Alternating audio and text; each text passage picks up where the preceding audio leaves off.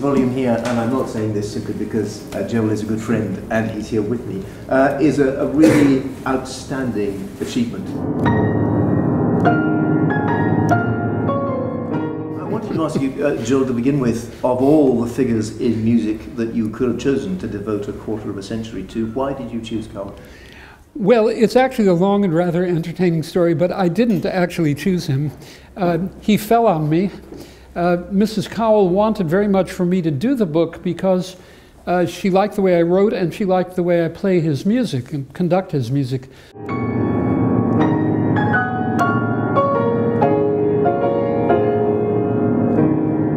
One distinguished scientist, one of the inventors of the IQ test, said he easily could have been a scientist. He was an expert on California botany by the age of 15. He obviously was open to all sorts of things, and it affected his composing too. He resisted for his entire life the idea that a composer should write in one style and become known for it, like a branding. He felt every composition was a different project and it needed to be addressed in its own language, whatever that might be. Now, there are not very many composers who have that attitude, I must say. His childhood was very bizarre indeed. I mean, he knew genuine poverty. And for those who know Percy Grainger's life, there are a lot of similarities, an extremely powerful mother figure and an absent father.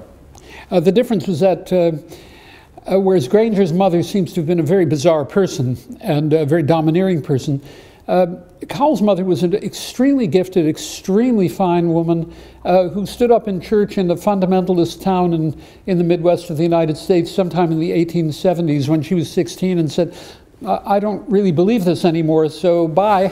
And as I say in the book, understandably, she left town.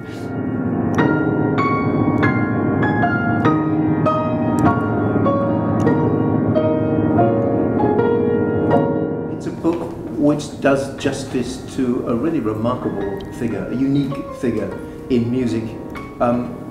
Cowell was utterly extraordinary, somebody who really is uncategorizable.